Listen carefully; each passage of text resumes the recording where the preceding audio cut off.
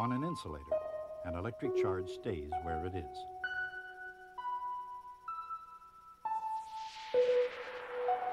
But on a metal, it spreads out instantly.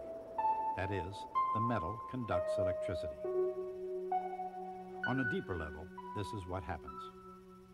Each atom of a metal can be thought of as a positive ion with one or two loosely bound outer electrons.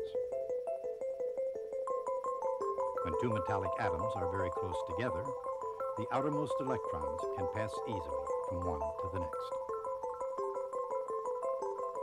As more atoms are added, electrons can range farther afield. Those mobile electrons are known as conduction electrons, and they give metals their special properties.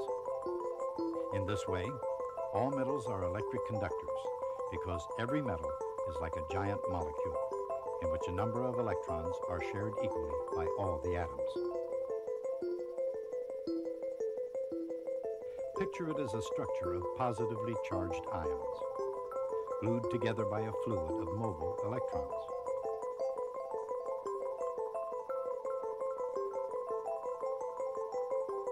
If a positive charge